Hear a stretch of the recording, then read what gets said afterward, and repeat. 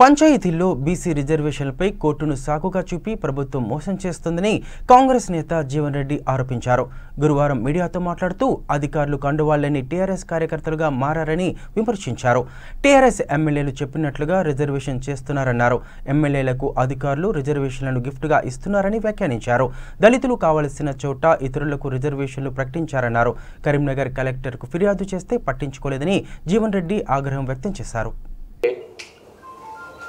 అంతకు పూర్వం కల్పించిన 34% రిజర్వేషన్ కూడా ఏదైతుందో వీళ్ళ కోర్టు ఉత్తర్వులను సాకుగా చూపుతూ వాస్తవంగా జూన్ 2018లో ఇదే ఆనరబుల్ హైకోర్టు బలహీన వర్గాల రిజర్వేషన్కి సంబంధించి సాంకేతికంగా గణాంకాల ఆధారాలతోని రిజర్వేషన్ నిర్ణయించాలని చెప్పిన ఉత్తర్వులు జారీ చేస్తే దానికి అనుగుణంగా స్పందించకుండా వీళ్ళ కోర్టు ఉత్తర్వులను సాకు చూపుతూ ఇలా గతంలో కల్పించిన 34% రిజర్వేషన్ను 22% కుదించే విధంగా అంటే 12% తగ్గింపు చేస్తూ వీళ్ళ బలహీన వర్గాలను అంటే వాస్తవంగా వాళ్ళకు తీవ్రమైనటువంటి ఒక వివక్షకు గురి చేస్తున్నటువంటి ఒక రాష్ట్ర ప్రభుత్వం ఇవాళ ఈ ఎన్నికల ప్రక్రియ కూడా రిజర్వేషన్ల కేటాయింపు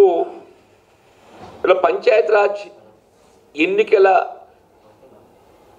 నిర్వహణ బాధ్యత ఏదైతే చేపడుతున్నారో మరి ఆర్డీఓ గారే కానీ కలెక్టర్ గారే కానీ కండువా లేని టీఆర్ఎస్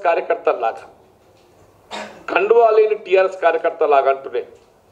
ఎందుకనాల్సి వస్తుందంటే ఈ రిజర్వేషన్ ప్రక్రియ 2011 సెన్సెస్కి అనుగుణంగా చేపట్టాలని చెప్పని ప్రభుత్వ ఉత్తర్వులు నిర్దిష్టంగా పేర్కొంటున్నప్పటికీ కూడా కొత్తగా ఎంపికైనటువంటి ఒక శాసనసభ్యులకు మండలానికి ఒక గ్రామం వారు కోరుకునే విధంగా రిజర్వేషన్ కేటాయింపు చేసే విధంగా అంటే కోరుకున్న విధంగా అని చెప్పంటే ఎక్కడైతే దళిత జనాభా అత్యధికంగా ఉన్నటువంటి ఒక గ్రామాన్ని దళితులకు కేటాయింపు చేయకుండా దాన్ని ఓసీ చేసే విధంగా ఎక్కడైతే ఓసీకి కేటాయింపు చేసే అవకాశం ఉన్నటువంటి గ్రామాన్ని దళితులకు కేటాయింపు చేసే విధంగా అంటే ఇవాళ గెలిచిన ఎమ్మెల్యేలకు ఒక గిఫ్ట్గా అని చెప్పి అంటున్నాను.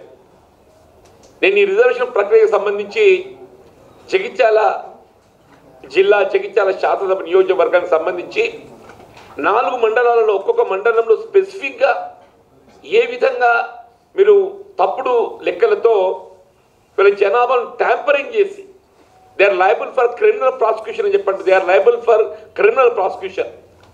ఉదాహరణకు ఒక గ్రామం ధరూర్ అని విలేజ్ జగిత్యాల అర్బన్ మండల్లో 496 దళిత జనాభా ఉంటే దాన్ని 1015గా మార్చడం జరిగింది.